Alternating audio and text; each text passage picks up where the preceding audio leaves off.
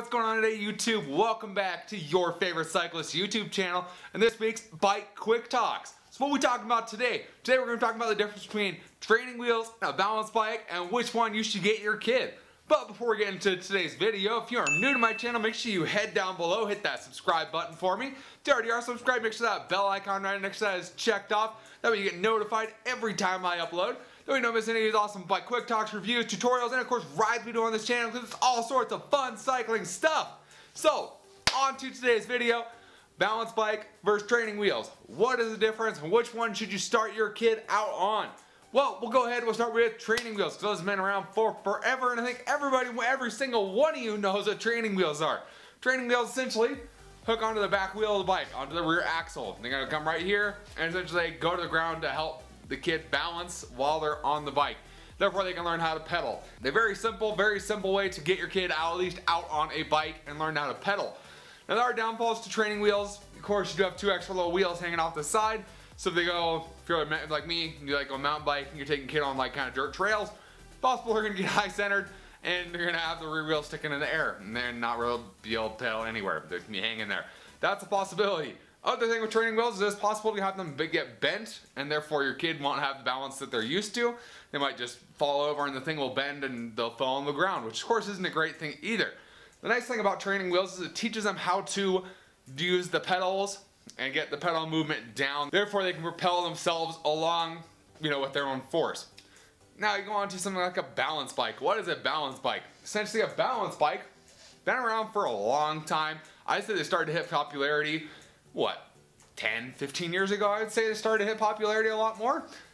Balance bikes, they essentially are a bike that has no pedals, no chain, no gear on the back. It's essentially a wheel, frame, and handlebars, and that is it. So what's the deal with those? They obviously can't pedal it, so how do they keep going? Balance bike, the deal is it pretty much teaches the kid how to balance on a bike first, and then they can go on and get on an actual bike, already have that balancing component down, and be able to learn how to pedal on the bike, and be able to just get going off of that point.